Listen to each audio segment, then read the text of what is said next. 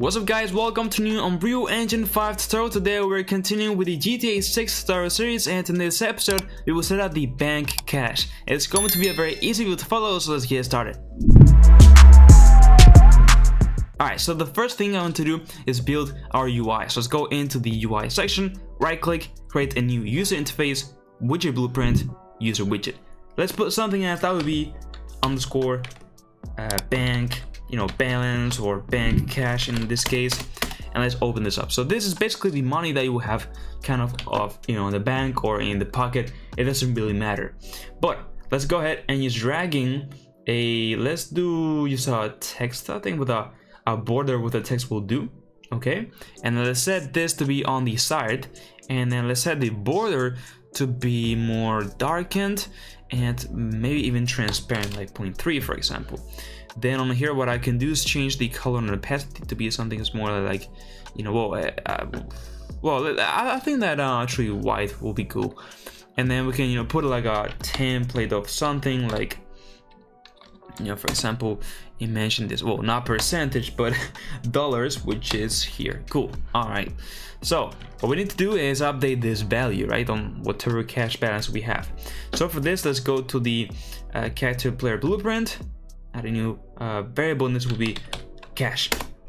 Let's set this to be a float, and by default let's go ahead and put like 100 of cache, right? You start the game with 100 for example. So what I want to do is basically go ahead and update this widget every so often. Now first of all, let's go ahead and add it to the screen. Right now it's not added to the screen. Let's go to the UI, open up our HUD, and let's search for our cache and just drag it into here.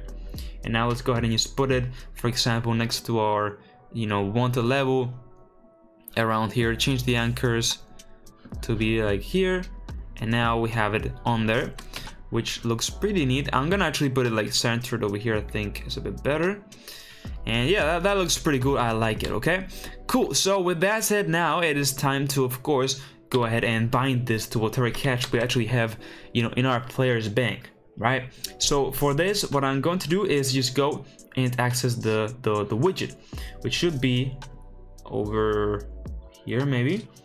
Yeah, HUD widget. Okay, so let's go into the event tick, which I don't know if we have an event tick already, so let's see. Okay, we don't have, but actually it's thought we don't need one. We just can do it at the begin play. Okay, so just get the HUD widget, right, and then you make sure that this is set as a variable, so we can access now the cache widget, and now we can access that text. How? Well, we need to make sure that this text, okay, which we let the cache text, is as a variable. Okay, so with that said, now yes, we can go back here. I'm gonna say get text, and this will be the cache text, and now we can just do set text.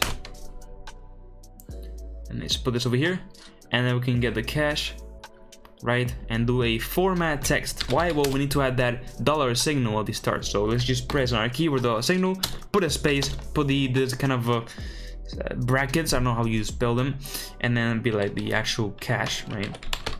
Close it, and this will create the parameter. So whatever is in the bracket will be, replaced with this. Cool. So with that said, now when I press play, we can see that we have 100, which is pretty cool. Now let's go ahead, go down, and create two custom events, right? Which will be like increase cache, or just add cache. Right? I think will be a bit better. Add cache, add cache. Okay, and we can basically just add an input of the amount. Right, so for example, float here, and then we can get the cache, add whatever new amount is coming in, and then set cache, so we'll update this variable, of course, right? And then we need to go and copy this nodes, because we need to update also the the UI. So every time that we'll do this, we will also update the UI. With that said, now we can create another custom event, which will be like I don't know, remove cache, we could say, and then we'll do exactly the same thing but the opposite. Okay, so we'll get the cache and then decrease, right, with whatever is incoming. So I can do this, and let's put amount. I have to create a new parameter, and we'll set this new variable. Now we need to make sure that it will not go lower than 0, right? So we're gonna be making a check over here, and if this is lower or equal to 0, okay, well, lower than 0, we can just set cache to be, well, actually we want to have negatives like depths and so on. So we're gonna have it as we can go into the negatives, okay? And with that said, we can just copy this, update this over here, and boom, cool. All right, so just for testing purposes, we can, you know, go to begin play, and for example, after a delay of 3 seconds, we can, you know, increase the, add a cache, and for example, you know, 55. And now when I go ahead and press play, you can see at the top we have 100, and after a few seconds I'll have 155. So that's it, guys. If you found this video helpful, I would really appreciate it if you could like the video and subscribe to my channel. As of I'm doing 5 videos and tutorials, so check them out.